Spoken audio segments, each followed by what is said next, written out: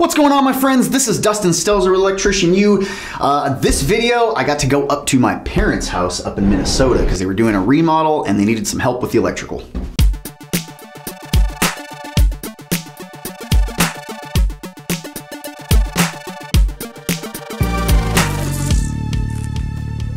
So I got a call from the folks. They were in the middle of a kitchen remodel, so they completely ripped through their entire kitchen. They took out an old bathroom and turned the whole kitchen into a much larger kitchen. They wanted to put an island in and everything. So my old man's been doing, you know, handyman kind of stuff his entire life. So he's just doing everything himself. They were having the cabinets built by my uncle. My whole family is like construction folks. But once my dad got everything open, started removing, you know, walls, taking drywall off, he realized like, holy crap, this is a 120-year-old house.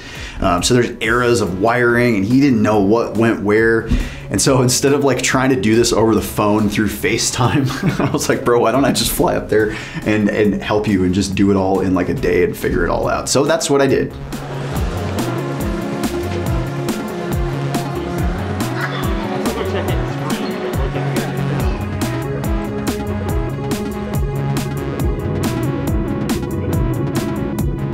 So when I got there, the first thing that I noticed, there was wires everywhere. Pretty common for a remodel, really. At least, you know, he left all of the devices and everything where they were. They're still living in this house, so they still needed switches and everything, receptacles to work. So the two main problems, the two, you know, big things that needed to be solved were right at the front door. They had a whole bunch of switches. I think they had like 4 to 6 different switches controlling a bunch of different things. There was like one leg that went out to the garage and it was on a 3-way, but it was really wired in a weird way that we couldn't trace.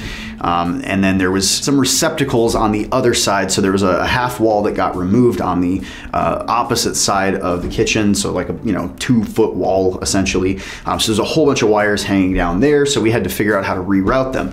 This is a 4-story house, basement, 3 stories. And so everything that's run is run like in between floors. So we were trying to just minimize the amount of drywall that we had to remove. So we just didn't have to do a whole bunch of extra work.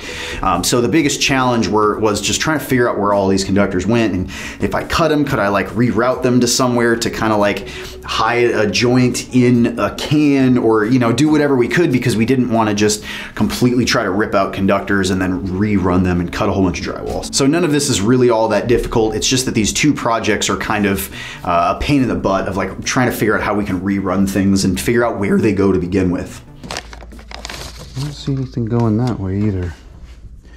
Wonder if there is a plug outside maybe? Let's see, no, that's where our meter is though. But I don't see anything out here that there would be a plug for. As I started opening everything up, I wanted to label everything that I was finding. So that's the first thing that I do in a remodel is start labeling everything that I do know, start trying to take the things out that are unnecessary, that I can guarantee that I know what they are. And that way the things that I don't know, I can kind of leave that till the end and I can start tracing things individually. So anytime you get into a remodel and you got wires hanging out everywhere, it can be kind of stressful looking at the whole thing as a whole. So you kind of have to just dive into one thing and try to find all your knowns first. That way it minimizes the unknowns and you can go through and find them individually. So the first thing that I did is I started at the switches. I started taking all of that stuff apart, figuring out where each leg went, and my method of doing it is I kept everything live, and that way I had a live conductor, so when I actually touched my legs, I could see actual individual lights turning on. Now, I am a master electrician, I have experience, I'm okay working on this live and using this as a testing method.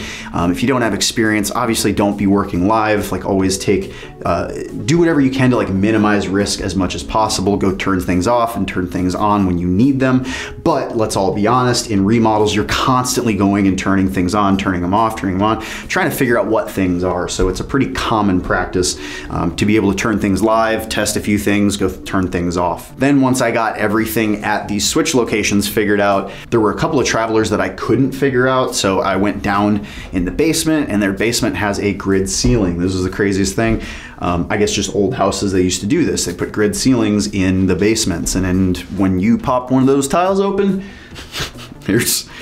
There is nothing but craziness from years and years of people just kind of like putting random stuff in there. And I found conductors that were just coiled up, stripped out, left on top of the grid live. So there was a whole bunch of craziness that I found, but trying to trace these travelers, it was like they took this route to go all the way around the house, above other ceilings, through walls, and then outside to get out to the garage for this three-way. So I spent a little bit of time just like scratching my head on where things went, but overall I pretty much got all of it figured out in a very quick amount of time. The problem then was some of the conductors were not long enough to really do anything with, and we didn't want to start cutting through the ceiling. My dad was trying to save as much of the drywall as possible, just so he didn't have to spend all that time redoing it. Plus all of the can lights were already cut in and everything. So just cutting more would have been even more of a pain in the butt. So I was like, all right, well, your options are, since I can't really get to any of these recess cans to be able to fish a conductor up there to make joints in one of the cans, we're just gonna have to put a junction box somewhere weird. It was either put a junction box somewhere weird and just put a blank plate on it and you'll see it. We can cover it up with a smoke detector, or we could put a clock over it or something like that. But it's like, it's either that or we take the rest of the ceiling down, or cut like a huge patch, which means that eventually he's going to have to take the rest of the ceiling down and redo it all. So they were just like, nah, let's just put some junction boxes above the doors, doesn't really matter.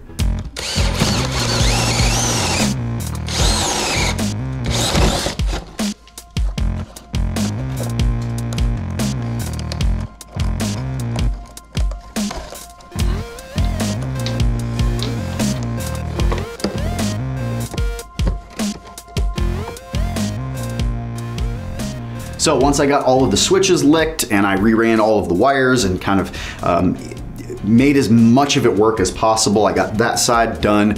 Then I moved over to the opposite side where we had that half wall with all the conductors hanging out of it. So same thing, I had to figure out what was what. I knew right below this wall there was a panel, an old Cutler hammer panel. But there was a few of these conductors that were coming up that were travelers that either went from one level to another level, or they were home runs that were feeding the kitchen, or they were feeding rooms upstairs. And I know they were feeding rooms upstairs because my mom was on a Zoom call working, and I kept disconnecting stuff, and then I would hear her be like, "What is that?" And so I would just completely cut off her lights. I'm like, "Sorry, Mom." So I figured out what was what by shutting my mom's ability to work off. We cut the power off.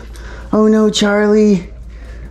You can't cut the power off. We got Zoom calls to be on. You go, baby. You gonna be my little electricity puppy? But I figured out that the majority of the conductors that were going up there were home runs that were feeding either the kitchen or they were feeding the next level, the next story of the house. There were a couple that were just like receptacles. There was a traveler that I think went from one floor to another. So some of that stuff was like, crap, I can't just cut this and hide this anywhere. I'm gonna have to completely refeed this, put some junction boxes down in the grid ceiling below. And so that's what I started to do. I mounted some boxes in the grid. The travelers, I had to cut and actually make joints inside of this thing and pull them out and refeed them, reroute them all the way around this whole doorway. Same thing with the home runs. Most of the home runs were short, so I ended up having to pull those old home runs out and refeed with new home runs up on the left-hand side of this doorway and then up over the top. There was one home run that I couldn't do anything with. It was just too short, and again, we had a conductor that was like disappearing over a ceiling in another room, and it's like, there's no point in cutting all that sheetrock. If you're fine just putting a junction box up here, then we can do that. And so that's what we decided to do. So after I got everything rerun, everything was re-identified. We put new switches in new locations, new receptacles in new locations. Last thing I had to do was put new devices in. So being that my parents are still living in the house, I had to make it as safe as possible. So I still wanted to put in all of the devices in every single one of the boxes so they could still live and plug the refrigerator in and still use all the lights and not get shocked. So I definitely put plates over the top of everything as well, but that was that. And so this is what it looks like finished. They got a whole bunch of new drywall put up, new paint. My uncle made a whole set of cabinets like by hand. He does this for a living. He does outstanding work. So all the cabinets that you're seeing right now, all of that is custom work that my uncle did. The island as well, and they got new countertops put on everything. And I think it looks light years better than it did before.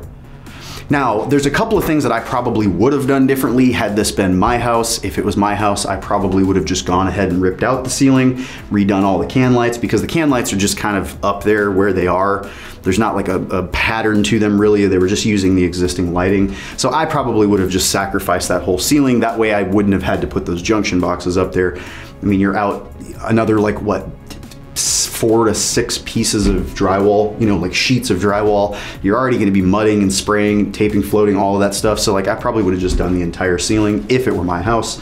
That way it would have allowed me to go do all of the lighting how it is laid out with the new layout of the kitchen. So I probably would have redone all the lighting as well in the ceiling. And then I probably would have added some accents, right? Like this is a really nice kitchen now, all these beautiful cabinets. I probably would have switched under cabinet lighting. That way, you know, like under your upper cabinets, you've got some light that shines down on these nice countertops. I think under cabinet lighting in a kitchen that has like really nice cabinetry just looks amazing. So that's definitely something I probably would have done if it was my house.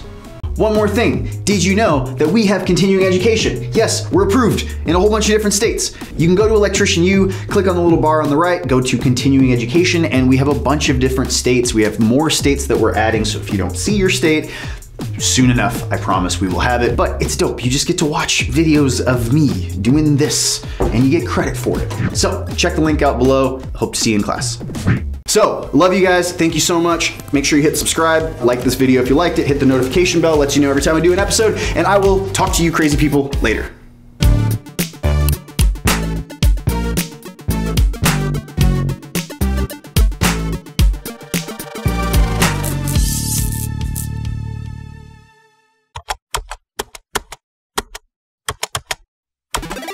Dustin music and video.